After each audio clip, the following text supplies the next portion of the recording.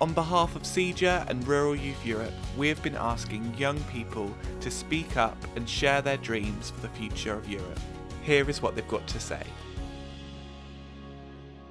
My name is Peter, 21 years old, and I'm an arable farmer in the north of the Netherlands, near the German border. On our farm, we already do a lot of greening, supported by the Common Agricultural Policy. We're sowing in catch crops and work towards a system of electric watering to make the farm more resilient to weather and climate influences. In addition, our tractors are steadily but surely being expanded in the field of precision farming. As a young farmer, I expect the EU to continue to support European young farmers in making the costly transition to a sustainable farming system. The EU should focus on the successors to the farm, not on the farms that are closing down.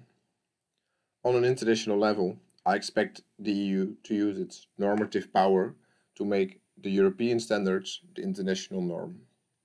Our products meet the highest requirements in the world. I would like to see this extra price also paid on the world market. The EU should certainly focus on this when concluding international trade agreements. More close to home, when I'm talking to Dutch farmers in my Young Farmers organization about the European Union, their perception of the EU differs, but they often have in common that their knowledge of what is happening in Europe on a daily basis is minimal. There is a lack of understanding of European legislative procedures and knowledge about what is happening in Brussels. This is also the responsibility of the European institutions. After all, unknown makes unloved. Even though this can be prevented, Europe should invest more in European media and television.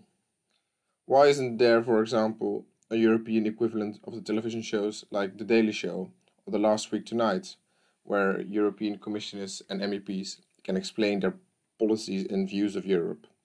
A humoristic show on serious topics to get the people of Europe more familiar with their institutions and, maybe more important, with each other.